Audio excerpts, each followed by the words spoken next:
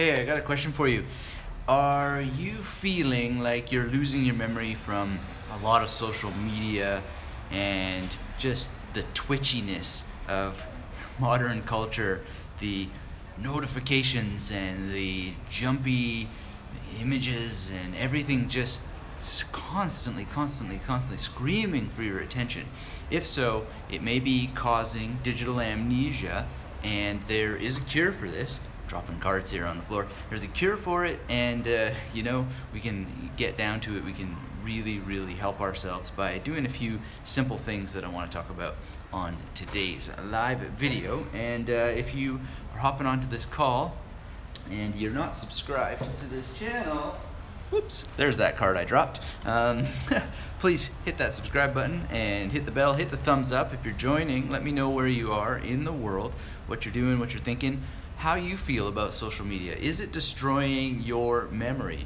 And what are you going to do about it? What are you doing about it? What contingency measures do you have in place? We're going to talk about digital amnesia. It's real, it's a problem, it's something that we need to work together to solve. And there are some simple solutions that I promise are simpler than memorizing cards. Now, memorizing cards, of course, is a good thing, and I get a lot of questions about memorizing cards. And if you're here and you want to ask some questions, then by all means, please do. We may save them for a little bit later, but I really appreciate everybody being here and letting me know you're engaged with your thumbs up. And first of all, I'd like to cover a nice message that I got from someone named Karen, who says, Dear Dr. Metivier, first of all, I'd like to say thank you so much for your efforts and commitment to this most versatile, practical, fun-giving magnetic memory method.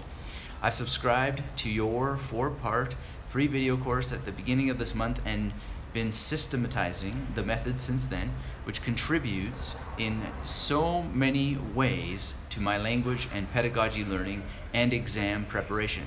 Especially to me, it is a real honor to get to know the magnetic memory method. The reason is I have no eyesight. This is so interesting. So I have no knowledge about colors, lights, images, and whatever visual that are considered vital and fundamental in learning mnemonic skills. Lucky for me, this approach is tolerant to other senses as well as sight. Also, your YouTube videos, blog posts, and podcasts are tremendously helpful in that you explain and describe memory improvement skills and magnetic memory method principles so elaborately I can get a grasp of just about everything without a waste of time to struggle with what I have no clue how to make out with. Anyway, isn't that nice? I've always been asked many times about how a person who cannot see could use memory techniques, and so now I have some lovely correspondence with someone who is very interested in it. Anyway, she goes through some questions which we'll pick up here in a minute, and I want your questions here on the live. I saw somebody posted something. I don't think Twitter is the reason that I can't remember what I ate on the 7th of March 2005. That's from Planet Sim.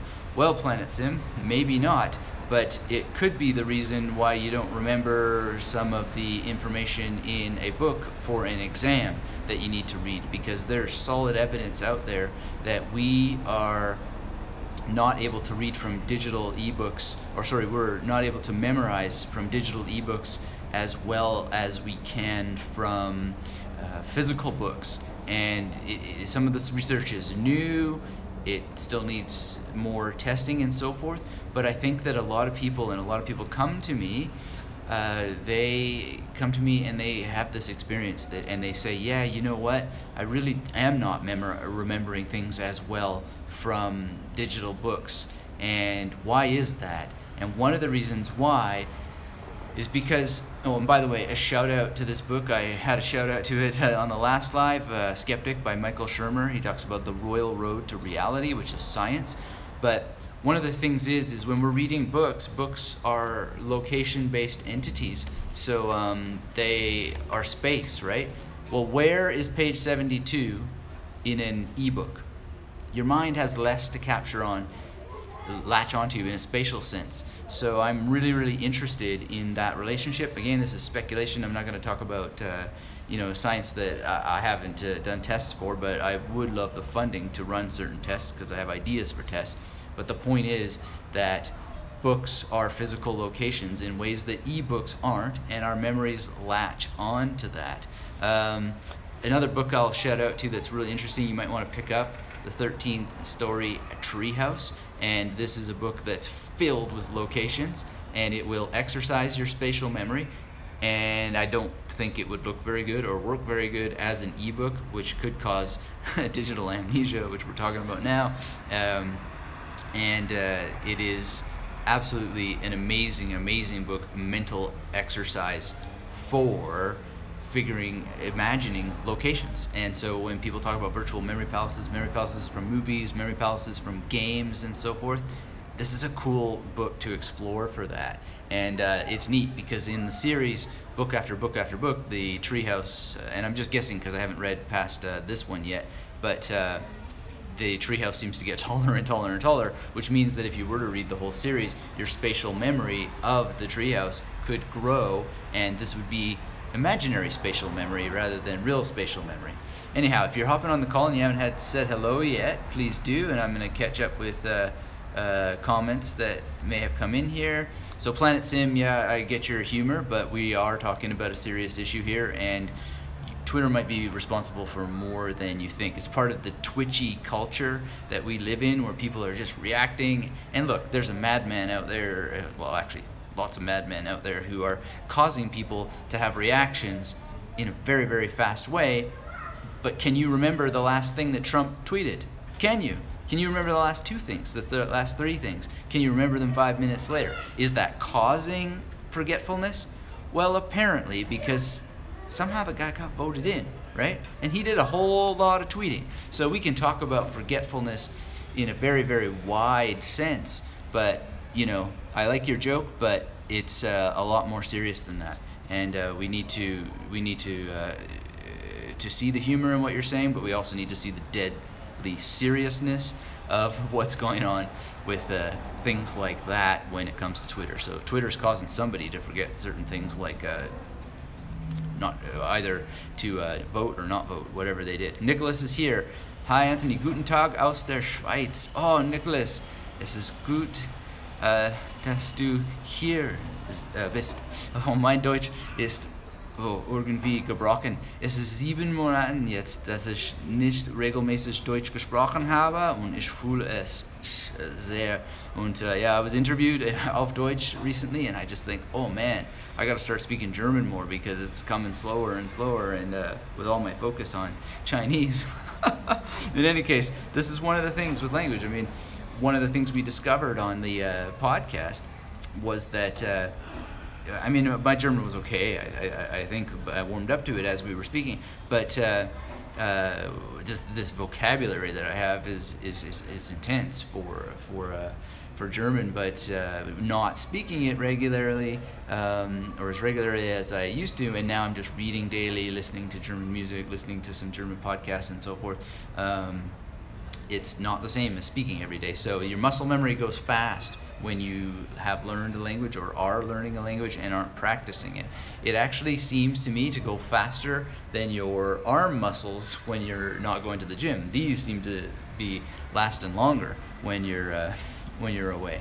So I want to hear from y'all where you're at in the world and what your feelings are about the internet and social media, and how it's affecting your memory, if at all. If it isn't, and we just want to make jokes about how Twitter is not forgetting or not causing us to forget what we ate for breakfast, then we can do that. But you know, I think it's a super serious thing, and it's so interesting when you look at what people are saying. Yeah, I saw this post, and then they'll say, "Well, who wrote it? What was it about?" and so forth. Now, we don't want to engage in fallacy and say that never happened before the internet. Magus is here from Paris. Oh, so great to have you here, Magus. Bonjour, bonjour. Comment ça va? I think that we have the thing, and we've seen, I don't know if you've ever seen that. Let me know if you've seen that image of all the men in the train reading newspapers, their heads buried in newspapers, and I believe next to it they had pictures of people lost in their cell phones, and it was, you know, nothing has changed. And so I don't want to romanticize the past and say that somehow media in the past encouraged us to remember more. But somebody today asked me, I was saying, you know, you got to read the Iliad, and you know, Plato was talking about how you got to read the Iliad and yada yada, or not read the Iliad, as the case may be, depending on how you interpret certain parts of the things. And the person just looked at me and said, "Have you read the Iliad?" And I said, you know, Apollo's son Achilles, sing O Muse, sing O Muse, the vengeance deep and deadly, whence to Greece unnumbered ills arose. And yeah, I have, actually, and I think it is good for your brain. I think it is good for your memory. It's great stuff to memorize, and it's just amazing. Let me try that again. I was trying to think of one thing and recite another thing. Of Achilles, Apollo's son Achilles, sing O Muse, the vengeance deep and deadly, whence to Greece unnumbered ills arose. I always love this memory stuff while you're trying to deliver a talk on YouTube. I think it's really, really hilarious because you're trying to remember stuff and then you're trying to say stuff, and it's kind of cool. It's kind of cool, a memory exercise. So give it a try sometime. Hop on YouTube Live and recite from memory. You know, I really love all the great memory people who put their ass on the line and actually show show their stuff. It's kind of cool. Planet Sim says, what do you think about digital learning apps like Duolingo? Let me see here. I learned several months French with Duolingo, and I forgot lots of words since I stopped learning. Yeah, well, I never name any particular app. A great question, by the way, Planet Sim. I really appreciate it. And for those of you who are hopping on, please let me know where you are in the world. Hit that thumbs up to let me know you're engaged. Planet Sim, the thing with these apps is that they are not really learning a language. I think that they are learning the parts of a language in an app environment. So I've done a lot of experiments with different ones, and one of the really interesting effects is that I'll do really well with them when I'm on the app. But when I'm not on the app, where's the words that I memorized? I mean, you're training yourself to build fluency while you're using an app. So it's not as if it doesn't help you build core vocabulary, but it doesn't create the use of vocabulary in the same way that memorizing poetry isn't the same as reciting poetry, because it's the same memory skill differently. Planet Sim says, I can say that my pants are red in French. Well, yeah, and you know, that's one of the great criticisms of these programs is like, yeah, you can learn some stuff, but who cares if your cat eats cheese, you know?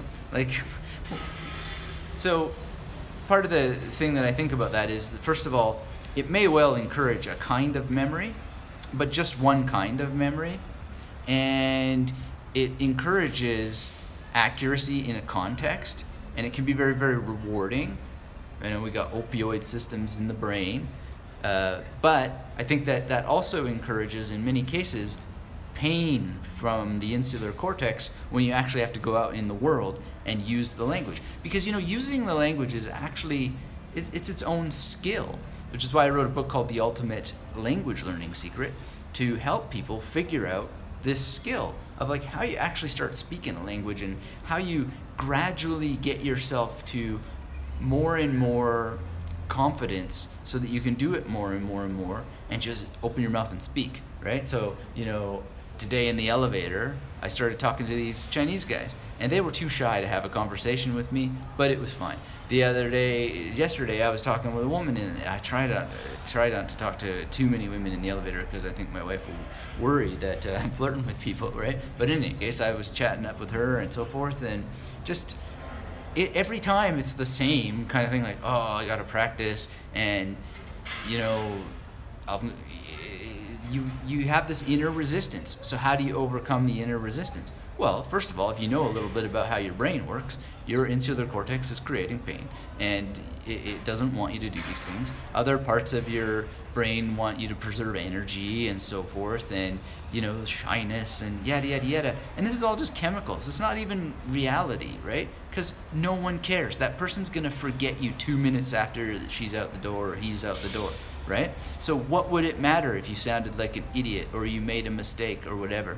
And sometimes I have these little exchanges with people for 30 seconds, and I just say to them, hey, I love to practice, thank you very much. And if it's just like, hey, do you speak Chinese? How are you today? And where are you from? And so forth. I mean, it's an opportunity to practice, and each and every individual person is a person that is a way to practice the language that you can't have unless you practice it with that person, because every encounter is its own situation and makes possible different things that you might want to say. And if you can't say it, then you can figure out and remember, hey, I wanted to say something, but I didn't know what it was. And then you go to your italki teacher, or you go to whoever you can, or to a dictionary, or to a phrase book, or whatever, and you figure out what it was that you wanted to say, you memorize it, and then the next time you got it and you can practice it. So by not being out there and speaking, you're robbing yourself of the best language learning teacher there is, which is the situation in which you didn't know how to say something. Remember what you didn't know how to say, then go figure out how to say it, and then say it the next time. So if you're not doing that, all the apps in the world aren't going to help you, and you can talk about red pants until you're blue in the face. But if you're not talking about, hey, if you're learning French, if you're not talking to somebody and you're like, hey, this crazy app taught me how to say that my pants are red, you're missing out. You're really missing out. So thank you for that question. I really, really appreciate it. And I think that it's worse than that the apps and time spent in the apps are causing a kind of forgetfulness, but rather they're training us to be fluent inside of our heads with bad phrases, with vocabulary that often we can't use, and it doesn't help us actually find the vocabulary that we could be using, that we should be using, because it's the vocabulary and the phraseology that's important to us in the context that we're actually in the world, right? Which is where things happen. And this doesn't just have to do with language learning. It has to do with expertise in any area in which one might want to become an expert. You want to become an expert with cards, with card magic, you go out and you perform magic tricks. And if you want to do memory exercise, you perform with memorized card decks. There's a fluency of magic, a performance fluency of magic, which if you want to use memory techniques, you practice it and you go out there and you do it and you get it sorted and you get better and better and better. It's really, really fun and amazing and easy, and it's just great. It's just great. And there's reasons, we know the reasons why some people don't do it, but there's no person on the planet who has a reason or an excuse why that they shouldn't be able to accomplish all these great feats. It's just that if they're not doing these things, they probably have a stronger pain response for whatever reason. If you want to get motivated and going and moving forward, then really it's just taking one step at a time, and the most practical thing that you can do is learn something, then use it, and use it in the most how would you say this, in the most consequence-free way, context. When I've needed to practice certain things, you just practice them by yourself. And then if you need to practice a speech in front of people and you're really nervous and so forth, well then instead of just going out and practicing in front of people, practice in front of your goldfish, and then practice in front of your dog, and then practice in front of your family, and tell them, look, I'm kind of nervous and I want to practice not being nervous, so please no comments. Just be humans that are there, and save your comments for the end, or have them fill out a sheet so that you don't have to hear their comments verbally or whatever. But there's always a way. There's always a way, and you can find a way if you want to do something. Really, really interesting. So let me know where you are in the world if you're just hopping on. Thank you all for the great questions and comments so far. Really appreciate it. And look, let's get back to Karen's email here, because it's really interesting. As I was saying. She mentioned that she has no eyesight, and so she said she had a bunch of questions. So why don't we hop on here and answer? Because I think that probably if someone is free from the distractions of social media, it's someone who can't be bothered by the visuality of pop-ups anyway, and notifications and so forth, although certainly buzzing could be involved there. So Karen, if you're watching this, then I would love to hear from you if you are in any way your memory is suffering from social media in other aspects and context. But so Karen asks to get to her wonderful questions, and the first question is great. She says, I'm wondering what you think is the most stimulating or powerful sense next to sight. I read through the magnetic memory method worksheets and listened to some podcast episodes about creating vivid imagery. I'm not sure how that you read, and I'm not sure how you're typing this, but maybe you have one of those great softwares that can read text, which is cool. You know, I used to work at the Learning Disabilities Laboratory or lab, we called it. It wasn't a laboratory where we studied people, but we helped people with learning disabilities at York University. And they had really cool software, even back then, that could read text and create audio for the text. So maybe there's something like that. Anyway, she says, thankfully, I found you mentioned a couple of suggestions for non-visual people. In most cases, my imaginary pictures pop up in a second and associate themselves with the pieces of information I try to memorize, but the majority are blurred and colorless, like decades-year-old TV screens or watered paintings, with the result that they vanish out of nowhere or remain obscure after images that cannot be decoded later on. So to make my associations firmer and more unforgettable, I'd like to try some other alternative strategies, making use of other senses besides sight. Really great question. And you know what? This is a beautiful question to really focus on here. Why? Because it's the question that already has its answer in it, because so much thought has gone into the question. So it's very easy to answer. I mean, first of all, you just try different things and you figure out your own modality preferences and strengths. So for me to say what is the most stimulating or powerful sense next to sight, well, that requires that sight is for you already the most powerful, which it is not for some people. For me, sight is not the most powerful thing in all the possible sensations. It's actually maybe the fourth in my learning hierarchy. My sensory modalities are much more geared towards sound and to concepts, right? And so it's one of the great strangenesses and possibly failures of memory training and memory trainers for thousands of years, actually, because it's in Aristotle as well. We have used the language of the image. Well, Aristotle had the wax tablet, but it still has a kind of image-based conclusion to it, that it's all tied up in imagery. But this is not really the power that we're talking about. We're actually talking about a combination of things.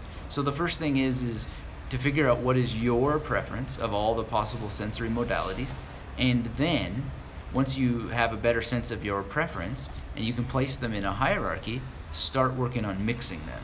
And that is really what it sounds like you're already doing in your description, so that's fantastic. And the more you're off social media, the more time that you have for this, and the less of all that twitchy culture and madness with Twitter. So that's a great thing. Now the second question that Karen has here is, could you recommend some books that include buildings and locations that are well constructed and vividly described enough to use for my mind palaces?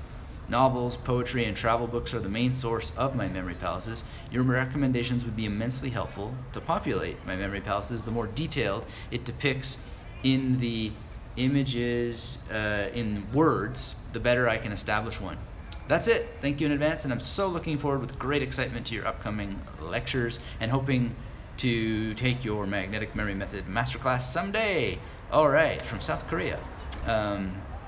Well, listen, this is a great question, and books that include buildings and locations, I can't think of one that's better, although unfortunately it's not very word-based. is the 13-story treehouse, which I'm reading right now. I really think it's lovely. White Noise by Don DeLillo comes to mind. Apparently, White Noise is referencing strongly a chemical disaster that happened in the Toronto area. And so when I read it, of course, I was reading it, imagining that area, because that's where I was from, and I was actually in that area when I read it. But White Noise has some very well described locations, such as the narrator's house, the university where he works, even the car that he travels around with his buddy. And then there's a disaster sort of center, and then there is a doctor's office where the climax takes place. There's lots of cool locations there. I'm trying to think if any other DeLillo novels have this strong sense of place that you could work on. Well, nothing comes to mind. Well, maybe Mao 2. Mao 2 is a great DeLillo novel. I'm encouraging DeLillo a little bit also, and he probably comes to mind because of the whole Twitter thing and Trump and so forth. Because he's a great corrective to thinking about what's wrong with the culture that could lead to that. What else? And by the way, I don't really intend to turn the show into a political thing, but the whole thing there from Planet Sims was your name, I think, if I remember correctly. Let's take a look. I love to test my memory here. Going back. Oh, Planet Sim. Okay, not plural. The thing is that DeLillo does have a lot of great locations, and also Underworld is a cool novel for that. I'd also recommend Cormac McCarthy, but the locations there are a lot more abstract. And by the way, I should pick up here the wonderful fact that reading novels is not being on social media, and I would highly recommend that your novels be physical books, and also read nonfiction, even nonfiction that comes to mind that has locations. There's a great book that is about the shooting of the Red Badge of Courage. Now, I read this book before that I was using memory techniques, but if I'm not mistaken, Lillian Ross wrote this. And wow, that's pretty location based because it's all about the set of a movie.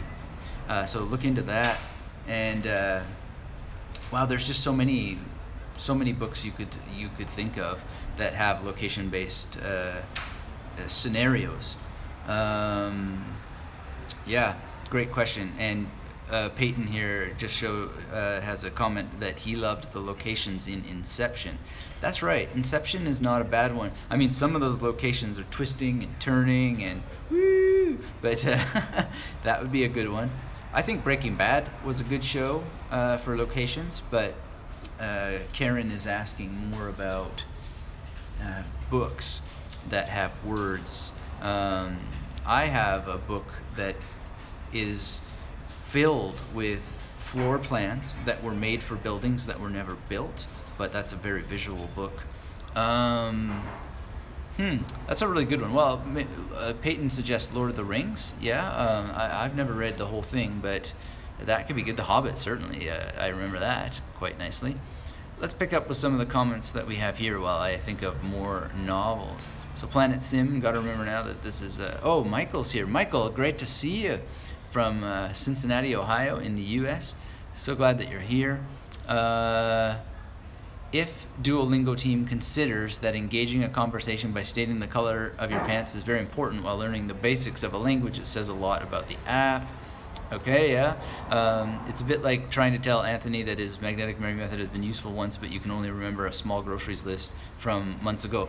Yeah, well, that would be useless, right? But we're talking about people who memorize 1,000 words in 6 weeks, a couple hundred words in 7 to 10 days, and going and then memorizing phrases around those words and core vocabulary. In the masterclass, there's the Magnetic Memory Method Vocabulary Builder. It has all the vocabulary I would recommend you memorize first.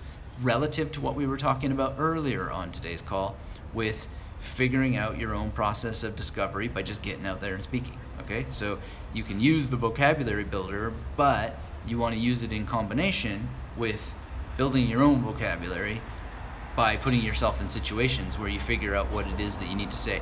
No textbook in the world has that. No flashcard set in the world has that. No app in the world has that. Only situations have that. You've got to go out there and you got to get it. And it's the same with anything. If you want to learn about science and you want to learn about all that sort of stuff, I can read this book until I'm blue in the face, but you got to go out and you got to meet scientists and you got to talk about science with them, right? And then you'll get that stuff deeper into memory. You'll get a feel for it. You get a touch for it. And it's absolutely amazing what happens. And yet, you know, they don't have a deck of cards like I do, but I see all these people all the time. They're just like this with their apps.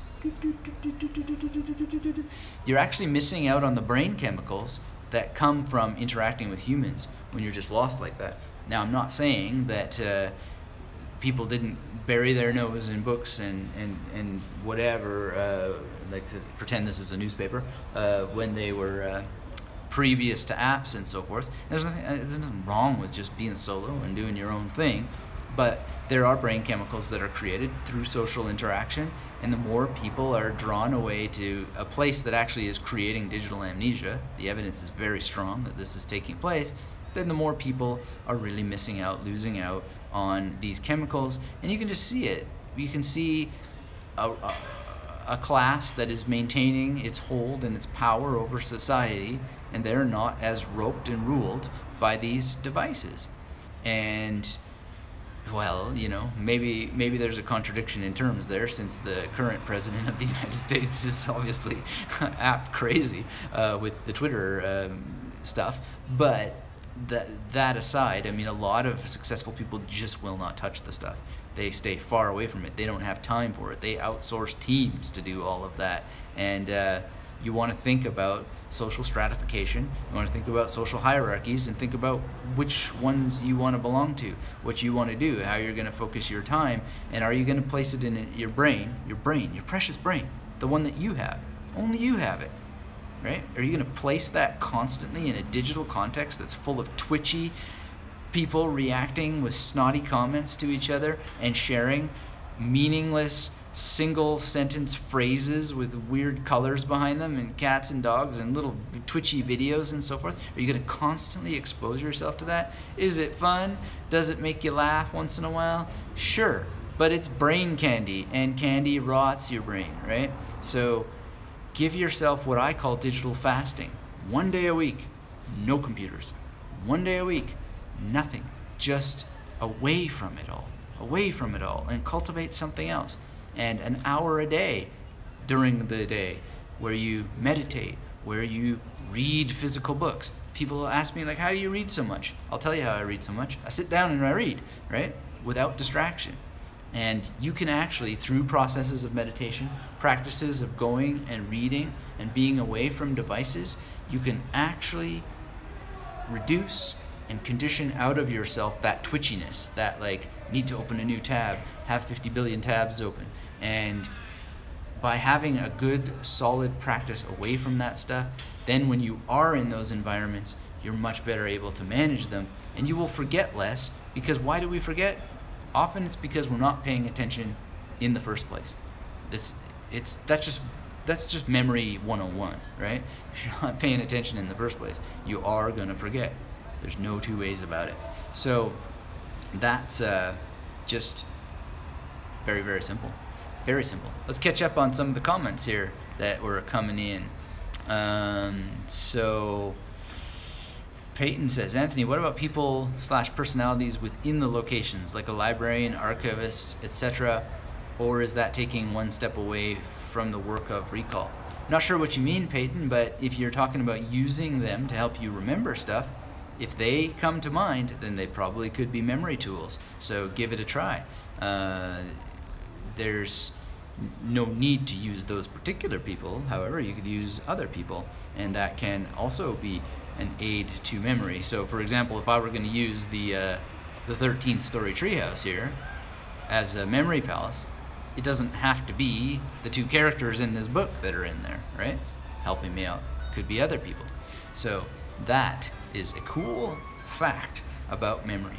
Let me know if you have any other questions. If you've hopped on the call late and you haven't said hello yet, please say hello to let me know where you are, what you're doing, what you're thinking, and if you have any comments about this topic that we're jamming on here about digital amnesia and social media crafting a brain that is not as powerful as we would like our brains to be, let me know.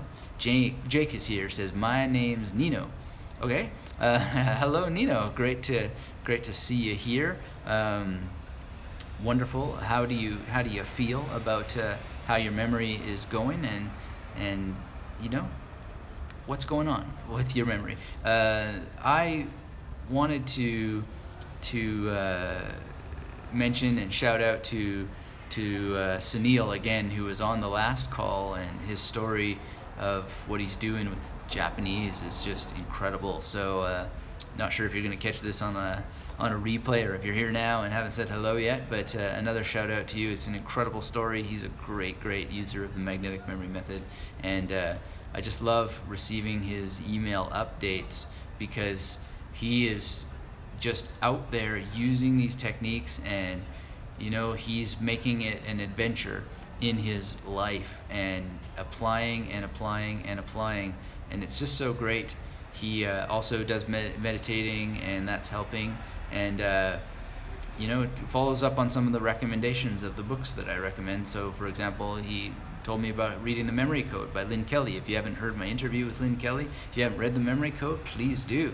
There's some interesting comments on my discussion with Lynn on the Magnetic Memory Method website, and some people, they really don't find so many great ideas in that podcast, or in that book, sorry, and we follow up with them and talk about them on the podcast. And one person in particular, Bill, who has followed for a long time, he had a kind of critique there that I recommend that you read. I think that actually the book is very clear about this special device that you could make to help you improve your memory. So check that out. I also want to point out that one of the reasons why this topic is so precious to me is not only because I am working very much or very attentive to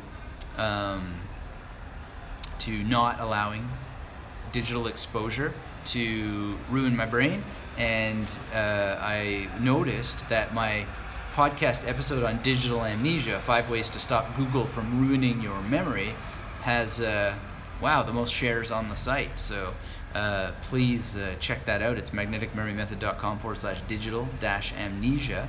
Help share it some more to help more people. It's really been popular on LinkedIn, for example. So obviously business professionals and entrepreneurs and just people who are professional enough to have an account on LinkedIn were pleased by that, and I'd love to see that message reaching more people, because they're the leaders in society, and they need these skills the most. They need memory skills very much to continue to be leaders, to be the best leaders they possibly can be.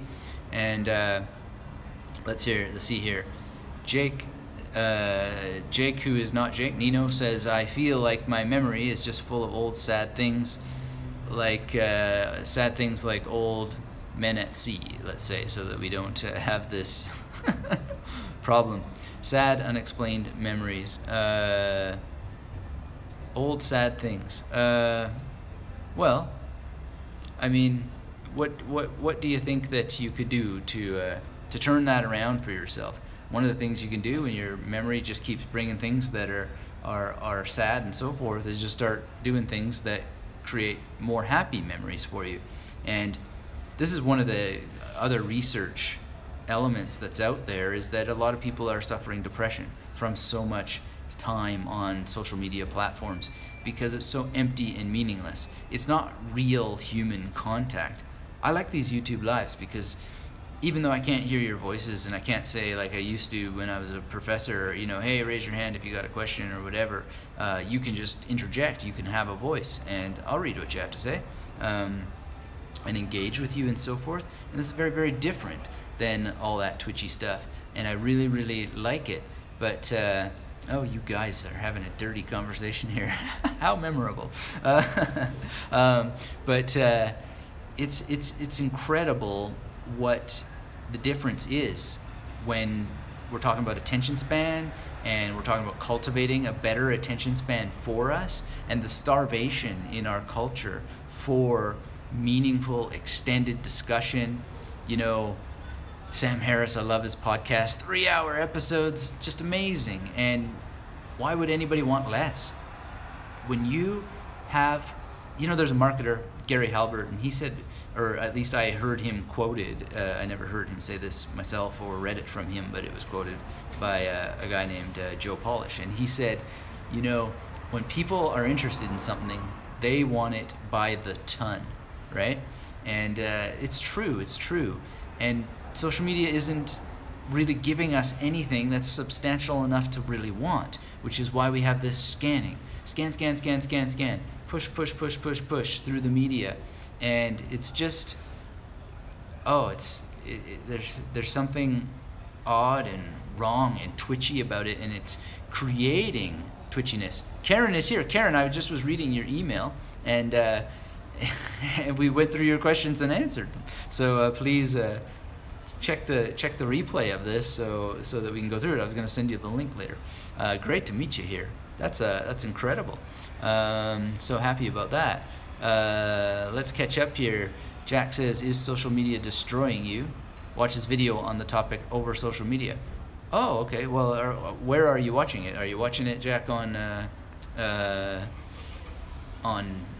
YouTube? Because I'm not convinced YouTube is really social media. I think it's something different. I think its grounding foundations are different. Its heritage, its genealogy is different than social media. It may have taken on some aspects of social media, but it's quite different, and you can see how it's evolving in different ways. And there's a real tension between YouTube and Facebook that you're really aware of if you're in a position like I am, which is like a 21st century digital media professor who teaches a particular topic, which is memory improvement, which is learning at an accelerated pace, which is having a much better and more successful brain. And it is just absolutely an incredible experience to be able to have that. But digital media really is carving that away, and it's because it's training us to be twitchy. And Harvinder's here. Thank you, Harvinder, for saying hello. I am doing very, very well. It's just absolutely great to have you here. I am just excited. I'm very excited, and I want to pick up on Jack's point that, you know, he's watching it on YouTube, and I don't think YouTube, or you don't think YouTube is social media. YouTube is media that is social, so it's social media. Well, it is, and I'm not going to disagree that it's social media, but I think it's a different kind of social media, and I think that we would make a very, very big mistake to lump it in as the same thing as Facebook. And in some ways, if we want to really define this, it is more social than Facebook, because it is very, very focused on a particular kind of medium, and many, many, many different things can happen in that medium. But it is video, and it is video that we can use in particular ways that, yeah, we could do it on Facebook, but we have to do it on Facebook in the context of all kinds of other stuff, all kinds of images, all kinds of texts, all kinds of yada, yada, yada. Jack says, I think YouTube is ruining people's lives. Well, please say more. Is this ruining your life? If so, please explain why you're here, because we're hoping not to ruin your life. Actually, hoping to guide you to magneticmemorymethod.com to listen to the podcast on digital amnesia, to listen to the interview with Lynn Kelly, to be encouraged to go and read a book like The Memory Code. So if this is destroying your life, then whose responsibility is that? I think that if you're not following these recommendations that are being given here, which are very wise recommendations. I mean, Dominic O'Brien however, I've never actually heard it pronounced out loud, but I always like to pronounce it O'Brien because of how it's spelled. You know, he wrote one of the great blurbs on that book, and that's just a signature that you should be reading it, right? And so Jack follows up here. No, you're not ruining my life. I think people who watch vloggers all day, every day, are obsessed to the point where they don't even speak to their family. Well, that can be, but you know, this is the question, Jack, of technological determinism. And I don't know if you've ever heard of technological determinism anymore or before, but it's a fallacy in logical thinking, and we cannot say that the machines or the medium or anything like that does anything. So people used to like to say back in the day when cars emerged and teenagers were getting into cars, that pregnancy went up, right? Because the cars were making it possible for more teenagers to have more sex. But there's not really any evidence that that took place. There really isn't, and there is some evidence to the contrary, that actually teenage pregnancy went down. Because the teenagers could go and do other things than get into each other's pants. They may have been red pants, I don't know. Planet Sim. But that's a real problem. And likewise, they said that teenage pregnancy went up when the cell phone appeared. But there's not really any evidence that that is true. So the idea that any technology is ruining people's lives, is determining their lives, is really, really bad. You got to read Jacques Ellul, who wrote a book called Technological Society, and this is back in the 70s. He basically predicted that the Unabomber would arrive, right? And it's really a spooky moment in philosophy. But the Unabomber read that book, and it was sort of his Bible that guided his manifesto. And you know, if you ever read the Unabomber manifesto, it is a wild ride. It sounds like the screenplay for The Matrix. So that's interesting to think about in this context. And you know, The Matrix is a very wise film in many ways, but that metaphor that it's using of the internet and so forth is not really about the computers. It's a more profound message. It's a more human message than that. Let's catch up with some of the comments that have been coming in here. And thank you all for being here. Thanks for your thumbs up to let me know you're engaged. If you haven't said hello yet, if you haven't asked a question, then let's get your questions. Jack's asking a lot of interesting stuff and saying a lot of interesting things. You also say that it annoys you, Jack, that some people wake up and go on YouTube, then stay on it all day until they go to bed. There's a world out there they need to explore. I absolutely agree. I absolutely agree. But the emphasis there is on they. And to say that YouTube is ruining their lives is incorrect. It's illogical. They are ruining their lives. They need to get up. Jack continues. Also, you look a bit like Steven Tyler. When is your next tour? Well, it's in an elevator, that's for sure. Let's see. We had another thing here. Rahul. Good to meet you, Rahul. How to tap lots of information and use particular... Now information is becoming a mess. Yeah, well, your question is not fully formed there, so please pop it in again if you care to. But yeah, information is a mess, and that's one of the reasons why we can't remember, and that's one of the reasons why I wanted to chat with you all about this topic today, because one of the reasons that we are struggling so much is because, you know, so many people figure they got a solution, and then they make a new app, and then it's called swarming. Right? So a new thing comes and then everybody swarms onto it, and then they learn all the new procedures for using that new thing, and then before it even really gets fully going, unless it's super successful, they're off onto the next thing and they swarm onto that, but it leaves all the scattered broken pieces of this other thing, which then are getting integrated with this, or maybe not, and people are bumping into that. I mean, you could even still bump onto MySpace, right? It's an interesting thing, and there's an entropy involved in all of this. Who knows the word entropy? I mean, this is one of the things that I had to learn if you want to have a successful blog like I do, that you can't use big words and stuff like this, right? And that worries me, because we're being told that people can't understand big words anymore, and we're being told that people can't read long sentences anymore. Everything's got to be maximum 21 words, and every video, they used to say every video has to be 3 minutes long, but now YouTube wants videos to be 10 minutes long, 12 minutes long. Now YouTube would be happy, not if the viewers so much would be on YouTube all day, but that people would just be making all day long videos to up their engagement and so forth.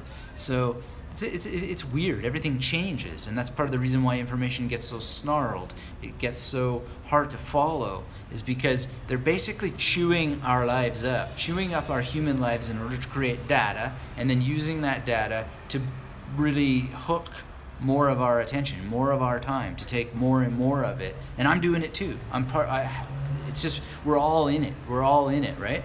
I think that some of us have better messages than others, and when people give me the criticism that, you know, your videos are too long or so forth, yeah, they're that way on purpose, because I'm looking for the people out there who have the attention span already, so we can expand it even more, so that we can create a society that can still sit still for a meaningful message. And because all I got is more meaningful messages for you. I want you to read this book. That's going to take some time. If you can't sit through a 10-minute video, if you can't sit through a 50-minute video, how are you going to ever read a book? You know? So I am actively going out there and doing all that I can to be a better speaker on YouTube Lives. I'm practicing YouTube Lives. This is a big experiment to see what can happen with this, because my podcast has been really successful, and I don't monkey around. I just cannot stand these short form podcasts. I know there's a place for it, but there's so many of these podcasts. They got like a 2-minute intro, then they got about 7 minutes of content, and then they got a 2-minute outro, and like, then you want to listen to another one. You want to bulk listen to them, you know, and you weave them all together with like Audiobook Builder is what I use, and then you end up spending most of your time listening to intros and outros. This is just junk. I'd rather listen to a guy who has something to say for 60 minutes, really dives into it. Listen to Sam Harris, who can spin out a nice conversation. Yeah, it gets a little repetitive here and there, but come on, you know. When did we stop being able to deal with repetition? Mark says, but there's a difference between being addicted to heroin and watching a funny cat video. Well, I'm not convinced that being addicted to funny cat videos is any better than being addicted to heroin. The heroin addict could be someone who's still a good contributing member to society and can be on heroin and contribute to society, but someone who's sitting there flipping through idiotic cat videos for 12 hours at a time, I mean, this is exaggerating, but you know where I'm going. I don't think there's that big of a difference, actually, and if there is a difference, it's in the favor of the heroin addict. So let's knock down that to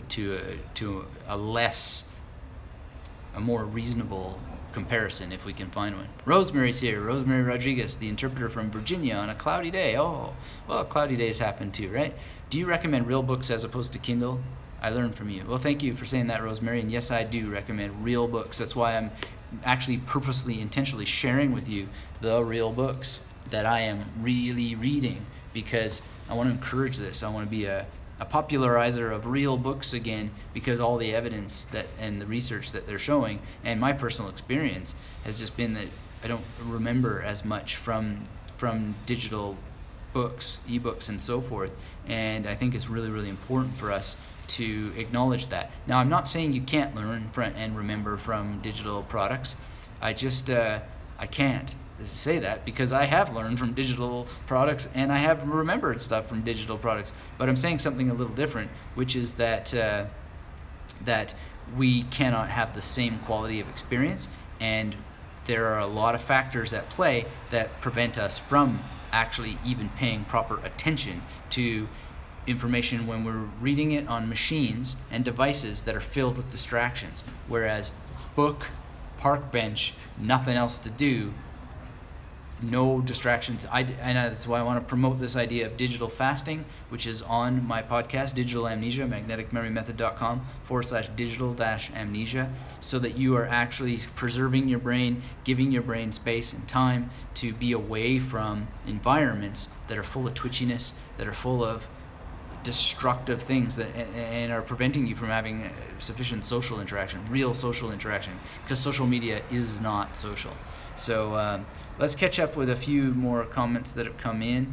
Rahul says, "You are the best. Fond of listening to your podcast. It improves quality of life. Thanks a lot." Well, Rahul, thank you for saying that. I really, really appreciate it. And I'd appreciate you all going and checking out magneticmemorymethod.com today, downloading some podcasts, preparing the new one for this week. Last week's podcast seems like it's been pretty popular.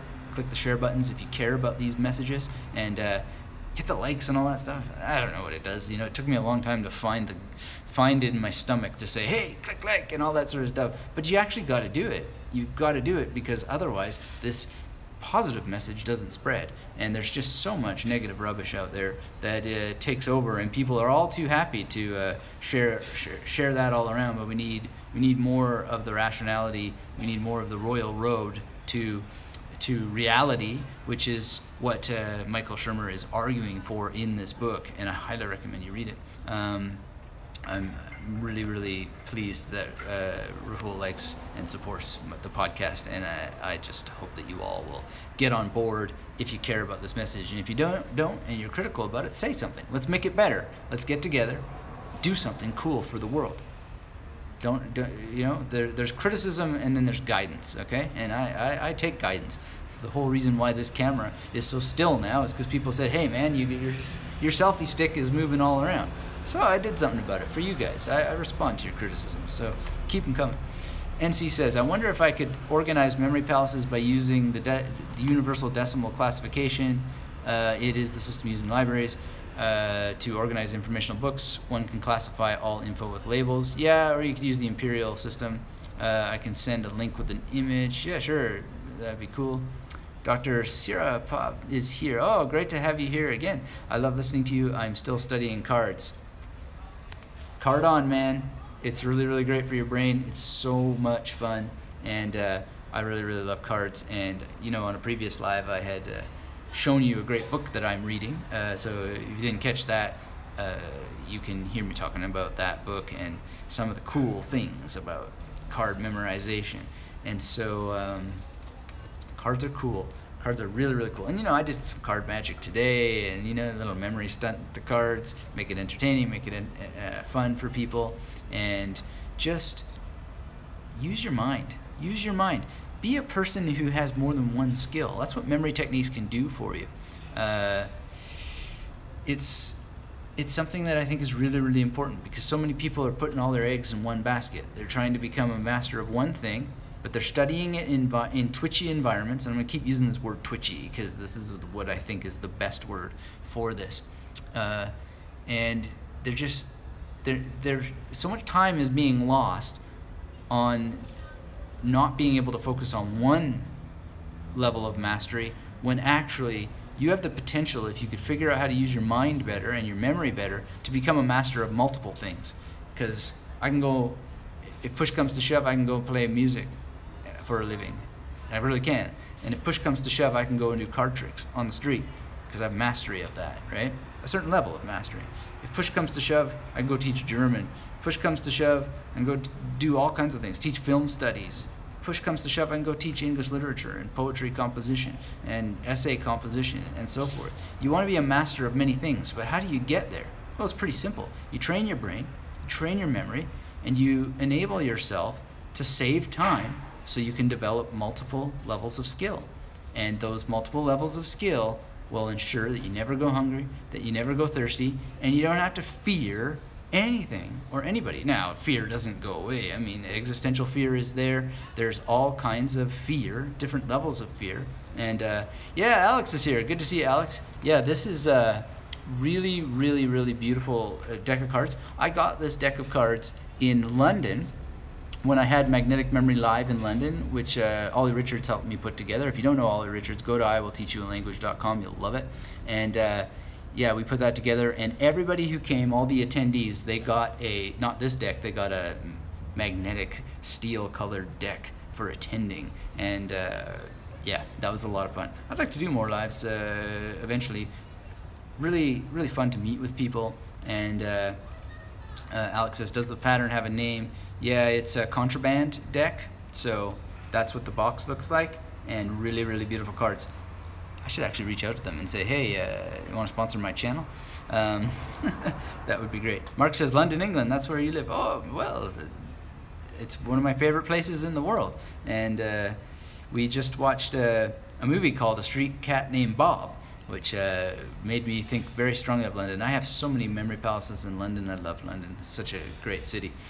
All right, guys. Well, that was a great session. I really appreciate you all engaging to the level that you did. Hit those thumbs up. It's not too late to let me know you were engaged. You can always come back to this. If you need to find my YouTube channel, just go to magneticmemorymethod.com/YouTube. It'll take you right to the channel. If you're not subscribed, subscribe. If you want to be notified of these lives and you're not being notified, hit the bell, and that'll do that for you. And most importantly of all, come support the work at the headquarters at magneticmemorymethod.com. Today I really want to promote this amazingly successful post and podcast called Digital Amnesia, 5 Ways to Stop Google from Ruining Your Memory. And I'm going to keep talking about this problem of digital amnesia because it's very serious, it's very real. We need to contend with it. We're paying the price for it individually, culturally, politically, and it doesn't have to be a price that we need to pay. And the truth is, we can have the best of both worlds. We just need to find the golden mean, as Aristotle would call it. So read the Nicomachean Ethics if you don't know that. Now, I want to thank you all for being here, and one last little recommendation for you. If you're as concerned as I am about these issues, and not concerned to the point of hysteria, but concerned enough to get on the machine and have a chat about it, then I highly recommend you see a movie by David Cronenberg called Videodrome. If you like to make memory palaces out of movies, then that would be a good one, because there's some really memorable locations there. But it's also got a lot of weird images, not for children, not for people too young, but definitely if you are an adult and you have the consent of yourself as an adult, then go and check out Videodrome, because it's actually very interesting. There's a character there named Professor Oblivion who appears on TV, only on TV, and he talks about how the television is the retina of the mind's eye and all this like weird stuff, and it's really cool.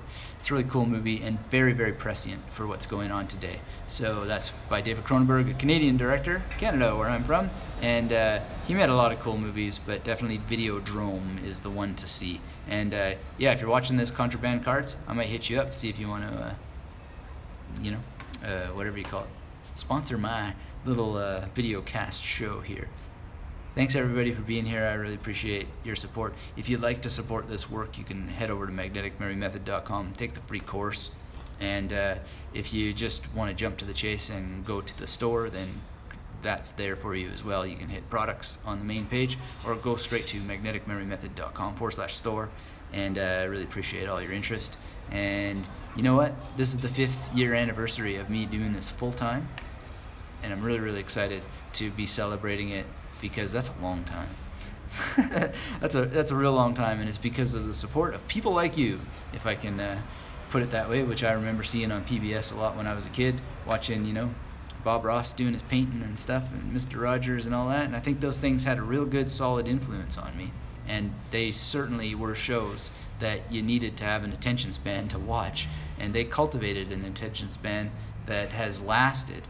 And I would sure love your attention span to not only last but develop, so that you can hold extended conversations of great intelligence with other human beings and not be all twitchy and not be all looking at your app all the time. Because if you're going to look at something this size or thereabouts, make it a deck of cards, memorize it, exercise your brain. Thanks everybody for being here, and Karen, thanks for that email, and thank you all. I got a motor because of computer curfew, and computer curfew is coming up in just a few minutes. So that's all from the Magnetic Memory Method headquarters here in Brisbane. Hope to see you soon at magneticmemorymethod.com. Till we have a chance to speak again, keep yourself magnetic. Bye bye.